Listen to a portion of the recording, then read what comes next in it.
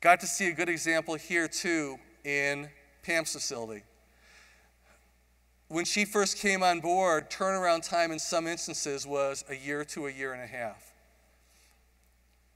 By listening to her people, by getting them actively involved in teams, by having people work together to secure grants, secure new equipment, they eventually got it down to weeks. And then by 2018, their slogan was real time for the first time. When Pam was taking me around her site and introducing me to her people, one of those was one of her supervisors, Tony. And they had just been working on a new initiative. And I said to Tony, you should be really proud. And I loved what he said.